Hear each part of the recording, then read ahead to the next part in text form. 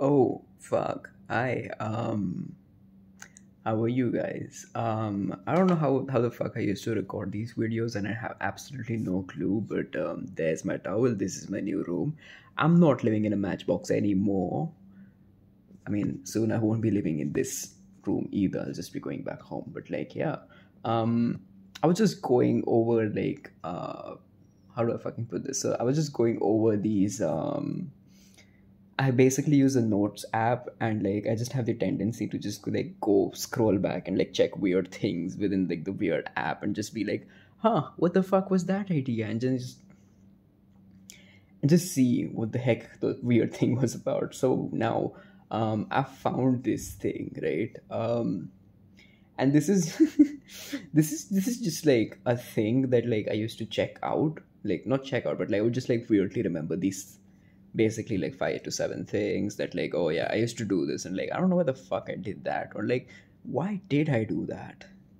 Just like multiple levels of questioning for like no reason without any great depth either. And it's just like the title goes, stupid fucking shit I've done that occasionally I feel weird or guilty about. Basically never really talked to myself about these until recently. Here's the catch, right? I spoke about these to myself recently because that was fucking 2021 or so. Like 2020, I don't remember. I don't care. I do care, but like I just don't remember. So this just I have a feeling I've actually recorded this video again now that I've like started this one. But if my audience is anything like me, you have forgotten it. And if I have an audience at all, because I get like I don't know, 7 8 views. The one thing carrying my career is this one I made in late 2020, which is doing great by the way. I don't know how the fuck it's still getting views. It's at 2.5K, and like the last time I checked it out, it was 1700 800 views in 8 months is bloody good for something that like I had put 3 hours of effort in. That's amazing, right? And like yeah. Anyway, fucking hell. Derailing. I guess that's what I got in common with bad trains. No, too dark. I don't know. I don't care. So, for the longest time in my life, I used to use. I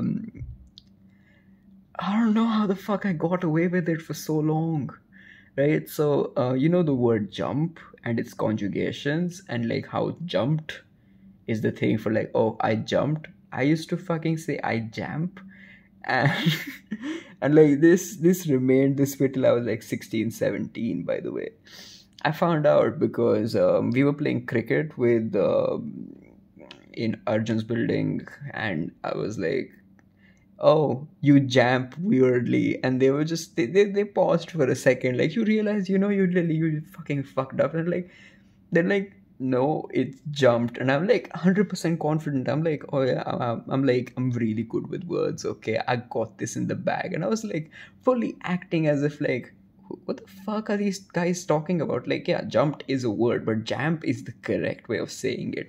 And I'm like 110% confident. And like, we Google it, and I'm just like, oh my fucking god, I've been wrong my entire life. And they just go, it's been jumped all along. For how long have you been using it? And I'm like, forever. And like I'm just like so embarrassed about that. But it's funny in retrospect, just to me, because like nobody remembers this other than me, most likely, because for them they were just like, oh yeah, Gupta's being stupid again, and like, oh yeah, there we go. um for this one, right, the time is, it's sometime during school, okay, ninth, 8th, 10th, I think 8th or ninth, right? And oh no. So basically, there's like the Banter McDonald's right on Linking Road. I'm saying right as if like you know where it is, but like I don't know who the fuck is my audience. 5 people.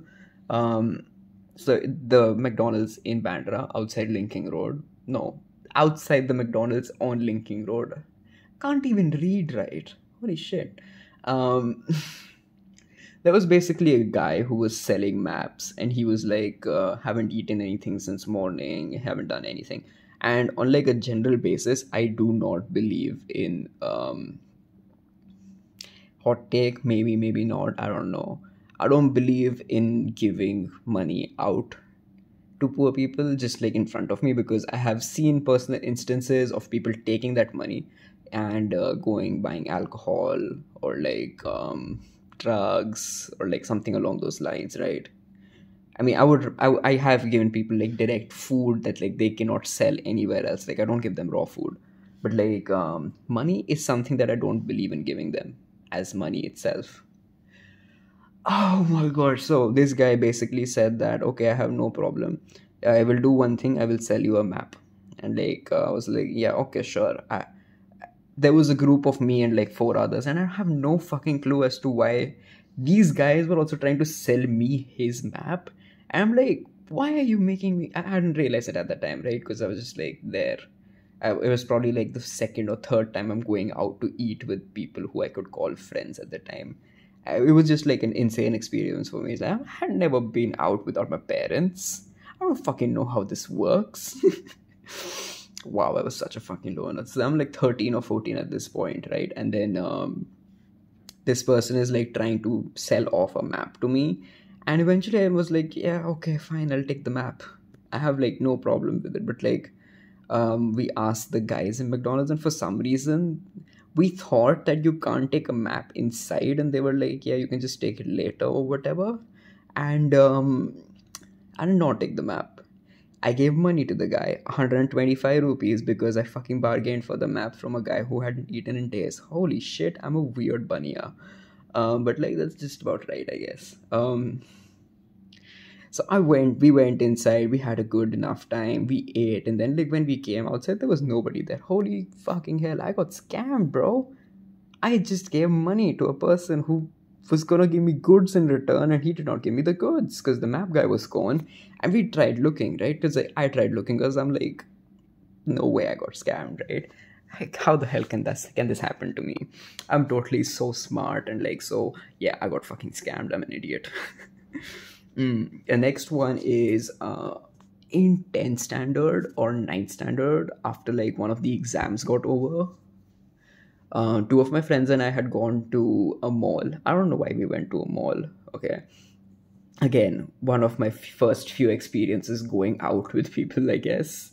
And basically, we went to a mall. We had a bunch of fun at the mall. And on the way back, the guy at the rickshaw was not convinced about knowing the road. So I thought the turn which was there, right? I was like pretty convinced that like, yeah, this is the turn we take to go home. It was the wrong turn. There's no consequence to this. It was just like it was just like, it just added like 20-30 minutes to like our journey because, you know, Mumbai traffic and all. But it wasn't that big of a deal. I don't know why the fuck these two made it that big of a deal. It was not that big of a deal. And like, I think I was just like, I was made to feel very guilty about this at the time when they were like, oh, we were supposed to reach home by this time. Our curfew is this. And I'm like, bro, I made a mistake. I understand that. I am sorry. We'll still get home either way. It's not like we're fucking lost. Three of us are together. We have our fucking phones. If this guy does not find the way, we'll just ask at the signal, and that's what we fucking did. We asked at the signal for the fucking road there, and like, oh yeah, they were like, yeah, you have to go this way and then there. And I was like, see, it is a left. It was just not this left. It's the next left after you take the right. So I was not like, I mean, I was definitely at fault, but they didn't have to fucking guilt me like that. This one is just here because this was not very cash money of them to do. Like, yeah, just put this pressure on me for no fucking reason. Uh, a fun incident. So, I used to do spelling bee because I had no friends, and I used to think that if I get really good at one, because see, this is stupid anime brain logic, like teaching you, right? Like, oh yeah, if you get really good at this one thing, people will acknowledge you or whatever. I don't know. So I got into spelling bee really hardcore after like when I was 9. I reached the state level or something. I mean, yeah, I'm acting as if I don't know I reached it. Like, yeah. Wait, no. When I was in fourth, I reached the district level. I was just like a huge surreal experience for me, and like I was just like wowed by all of it. And then year on year, it would just be like a great experience, right? A, you get to miss one day of school. B, they announce your name on the fucking like thing that like, oh, these people have been selected for this. It just felt great. It just felt like people would finally know me. Like, oh, I don't know, because I was a weird little guy, And I kept at spelling bee, and I enjoyed doing spelling bee. I'll be for real. I enjoyed just sitting with a fucking, I don't know, dictionary and learning words. And I'd be like, oh, I'm a word nerd. And I never said that phrase to anyone, by the way, because I had no friends at the time for till like a long period of time, basically. And then like eighth standard comes around, or seventh, I don't remember. Seventh, I want to believe, but I think it's eighth. I don't know. Basically, I got sick at some point in time for like 3 or 4 days, and then I came back. And like most of the people who had qualified, like most as in like people who had qualified, they basically got their certificates of qualification. I was like, yeah, oh, okay, cool. I guess I haven't qualified. This one still hurts me, right? Because this was essentially like the last time you do spelling bee, and then like uh, I don't know, man. This sucks because, mm, yeah, it sucked ass because this time I was like very confident about it with my preparation and everything. And this was, I don't know if it was for states or if it was for nationals. I actually don't remember because this is a bad memory, right? Um, and like the ticket was fucking gone. And I just straight up gave up on spelling bee after that instead of like, going at it again next year. Or it's fucking tough for me to speak. See, my voice is just getting like little shivery over there. I don't know, it was just not a great experience. I don't know who did it or why they did it, but like I have a rough idea as to who it was, and I think they did it so that they could, you know, we were both isolated ish. I think I know who did it. So basically, they gave out the tickets, like they're not tickets, but like the slips that like you have to take them. This is basically your participation thing for the next level. So you had to take that to the next thing, and it's insane, right? So one day after the spelling bee competition, the thing where it was taking place, it got over. The same guy fucking found the ticket in a rack, and he said that, bro, this is your name on it. And I'm like, why the fuck did nobody inform me? Or like, even if not inform, why didn't anyone just tell me that, like, hey, I don't know, man, it was not a good experience. I'm I am over it because I don't fucking care anymore, but it was just like such a weird experience to go through because I I worked hard for it, man. I fucking worked hard for it. Yeah, I mean, the last one is a moment of just sheer idiocy.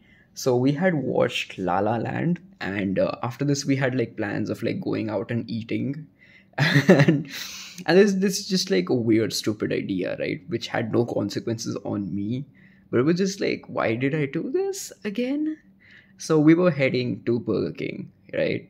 After like we watched the movie in Suburbia, and then we were heading to Burger King.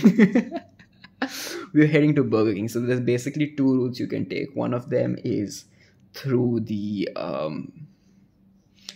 yeah. There's basically two routes you can take if you're any time in Bandra. I'll just fucking show the routes to you. And like these two guys were like right about the route they selected, so they went down the correct road. They reached there faster, and I don't know if I had the idea, but like I was definitely a participant in this whole thing where we were like, oh, we were just so offended by being wrong, I guess, that we said that, okay, we're gonna not go to Burger King. Let them reach there early or whatever. And we went to we went to Swedish House Mafia, which is like on a completely different road, which is like at a completely different length, and it's pretty far away. And they called us, and like first we didn't pick up, and then like they kept spam calling us like, where the fuck are you guys? It should not take that long for you guys to reach here. And I don't know, it was just so goofy. We finally called them back that like, oh, you got the correct route, huh? We are at a different place now. I don't know what the fuck is wrong with us. Arjun had a nice brawling match with Anchal in public. That was fucking hilarious in retrospect. And like, I remember Devansh and I were just sitting there like, why did we participate in this? Like, we could have stopped this at any point in time. Again, I don't remember if it was my idea or Anchal's idea, but like, I don't know, man. If you know the details, let me know. I don't know if I care anymore, but it was just like this weird thing that you did for no reason. It's just like at the back of your head, and I'm like, why? Why the fuck? Yeah, so that's basically feeling guilty about weird shit I've done.